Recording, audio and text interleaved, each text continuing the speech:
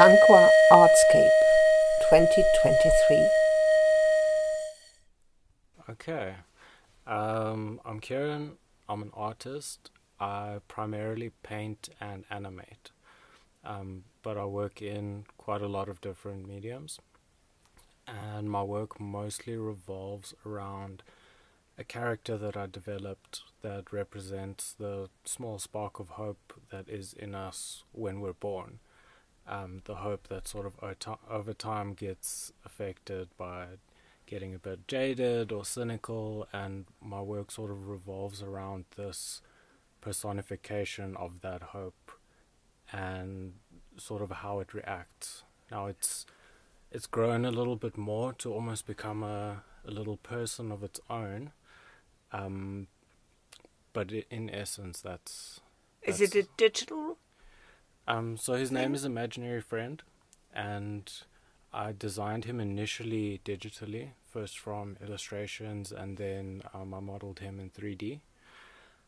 But he appears in all my work. He's in paintings, he's in 3D prints, he's in a bronze sculpture now as well, quite recently. Okay. And here at Tankwa, he'll be an earth, clay, rock sculpture as well. And why is it a he and not a she?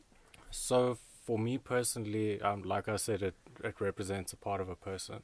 So I refer to him as a he, but I would like to think that over time, as people get to know him, that for me he's a he, but for them it could be a she or a they or whatever you identify as to sort of make it a representation of your own. So you would give it away. You would give him away.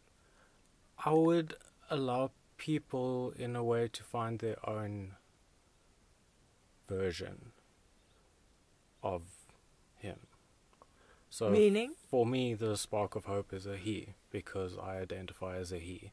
Okay. For you, that spark of hope might be a she or a they, or I really like to imagine that people look at the work and see themselves in it, or parts of themselves in it. So I do have other characters, but Imaginary Friend for the last year or so has been my main focus. What brought you here to this artist in residency program? So the first thing that sort of introduced me to the program, made me aware of it, was a friend, I would almost say a mentor of mine, that did the residency last year. Okay. Along with his wife and another colleague of theirs, and they're ceramicists for the most part, and I sort of saw the work that came out of the residency, and I was almost a bit surprised at first that it wasn't a clay piece, or a ceramic piece, or a vessel of some kind. And at the same time, it was sort of amazing to me how I didn't know if it was the landscape or if it was the people or the spirit of the residency in general, but something brought out this other type of work that was unfamiliar to me as someone who follows his work, and that was really interesting to me, and I was hoping to experience a bit of the same. So what do you experience the last week? Exactly that. Exactly that. Become a little bit more precise. Maybe give us an example that we better understand. So for me personally, I've never worked with earth or land art, or even physical sculpture, like by hand, at all, basically. And it wasn't even my initial idea to work with those mediums at all. And sort of the people that I've met here and the things that I've seen while lying around, like walking around, sitting around, lying around in the landscape here, has sort of triggered me in a similar way to where I would walk in the city and maybe see a crumbling bridge or a piece of graffiti or a piece of signage. Here, all of those factors were different, and also the people that were speaking to me about the work and helping me and developing the idea had such different knowledge, such like very deep knowledge about things that are completely unfamiliar to me. So although I would say that the work sort of speaks to my larger body of work, it's very much materials that are foreign to me, the sort of the positioning of the sculpture in the landscape and also literally half into the earth is quite new and different to me, and I feel like that is kind of what I was hoping to experience. Which part of your original plan of what you have applied for is still here, and what has changed? All of Besides it. all of it, I, completely. yes, so I wouldn't say anything has changed because I'm still going ahead with the original idea and it's about 75% done. Separate to that, I have the larger sculpture that was completely unplanned for. So the idea that I applied with, which was to bring a 3D print here of the character, imaginary friend, and to have him respond to the environment and use materials from the environment and coat him in them, that's still happening. The small scale sculpture is here, he's not too far from done, and then the land art is a completely new Thing. I want to say separate thing, but visually they correspond quite a bit, so I won't say separate, but yeah. The landscape here, is this your first time in the Karoo? I think so, unless, maybe we drove through here a long time ago when I was a child or something, but as far as I know, yes. So what does this landscape do to you?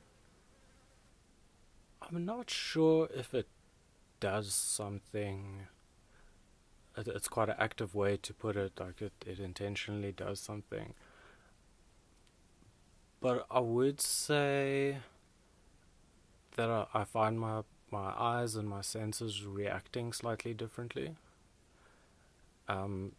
It is a completely different environment, so where normally I would be sitting and painting in my studio, listening to music, now I'm sitting in this almost infinite flat space.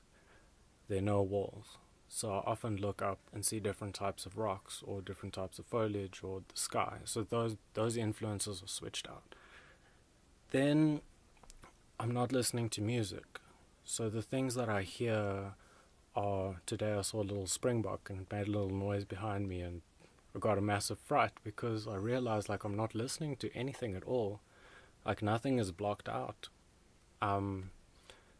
So even flies buzzing and hearing the breeze slightly, and also just the dead silence at times.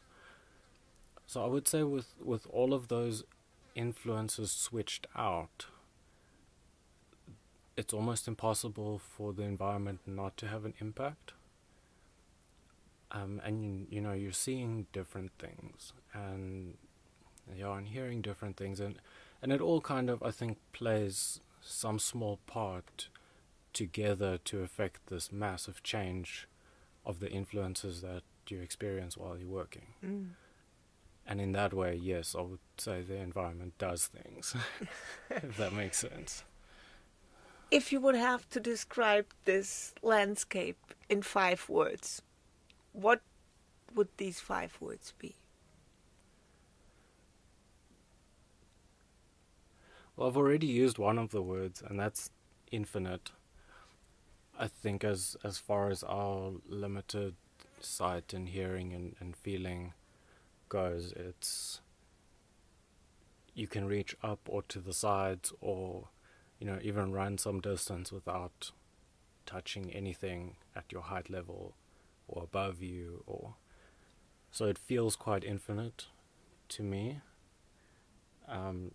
It's quite barren and dry. I think that's also maybe a bit of a misconception I had when I first got here, is I looked around and it came to mind that there was nothing here. But there wasn't nothing here. There was actually a lot here. So that would lead me to my third word, which doesn't answer the question directly, but I would say scale, where the trees aren't very tall, but they go on as far as you can see, and the rocks in the landscape aren't very intrusive to your vision. But if you look down, there are hundreds of little different shaped Yes. rocks and different textures, and so I think the scale plays quite an important part. Silent is another one, at least relative to other spaces. It's quite quiet. And I think I would stop there. How do you experience this collective while you're still doing your own stuff? I think to some degree I wouldn't say my own stuff, because so much of it has been influenced by the other people here. By the conversations and... Yeah, and beyond conversations, like hard skills that I didn't have before, that I've been taught here and have the opportunity to immediately explore. Mm. So yeah, I would say it's had a massive impact discussing ideas, especially with people who are familiar with this area. Mm. And sort of hearing what they have to say, and like meditating on that, and thinking through and trying things. Mm. Massive impact. And your overall experience with this process, like it's practiced here, that you basically come for 2 days, you've been driving around, see the various spaces, and then you are on your own, so to speak, to find your way through this. How did you experience this process? I think to a degree it was quite a natural progression, knowing what I was coming here for, even if it wasn't specifically clear to me what I would be doing, or like the full scope of what I would be doing, but driving around knowing that the purpose of the driving around is that you would know where you are, or know what to look for, or like be familiar with the other works that have been done in the space and things like that. So I don't feel those first 2 days with that, or starting to work on the actual sculpture, was that big of a transition, just because I'm looking at things in quite a similar way that I did when I first got here, with the work in mind. Okay. Yeah. What kind of role does the right spot play? I mean, I've heard this, I'm not doing any kind of artwork here besides, talking to the people and creating podcasts. But this is something I've heard quite often, that I haven't found my spot yet, or I found the perfect spot. What is it about this right or not right spot? For me personally, it was quite practical. I'm not a religious person. I'm barely even a spiritual person. For me, even ideas like connecting to the land, like I sort of got here and I wasn't really sure what that meant or what that's supposed to feel like. So I started with the practical stuff. I knew I wanted quite a flat area. I was quite attracted to the dark rocks. My other work in paintings is often like I use a lot of black and like dark grey and things like that. So seeing the rocks and that texture was what sort of drew me to that spot first. And we looked at a few ones. Some of them weren't the one for those reasons, especially layout, like how the sculpture's orientated to the surrounding bushes and things like that.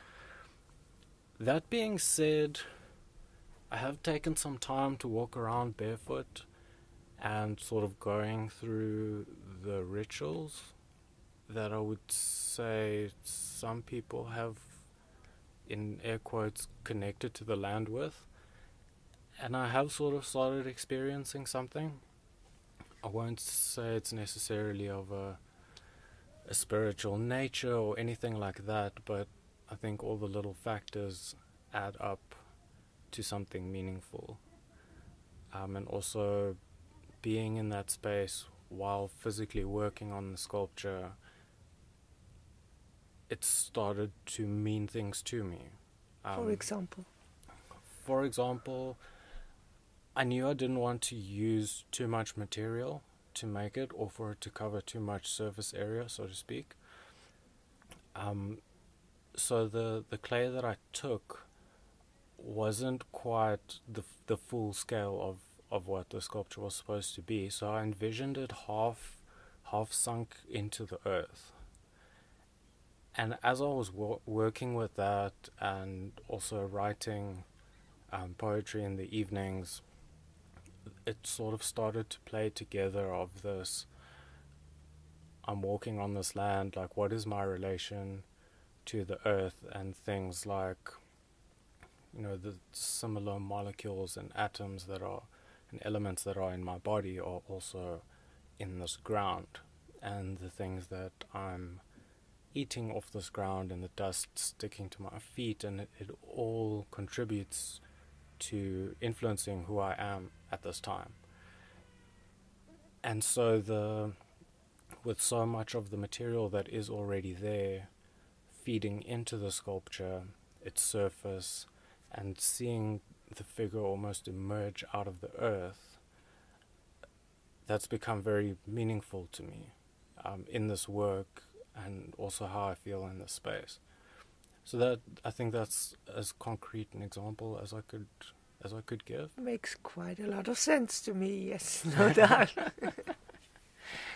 The last thing, if you would recommend, or if you would have to give someone who wants to come here for the first time an advice, what would it be? I would try to say as little as possible, to be honest. I had very little idea of what exactly to expect. Aside from what I'd seen on social media, there wasn't a very complete description of how much electricity or how much Wi-Fi or if there'll be hot showers or flushing toilets. I didn't know any of that. And I guess that's also a bit on me. I didn't do too much research. And that would lead to my advice, which is to just be open. Just commit and see what happens, I would say. Yeah. Thank you. Thanks so much.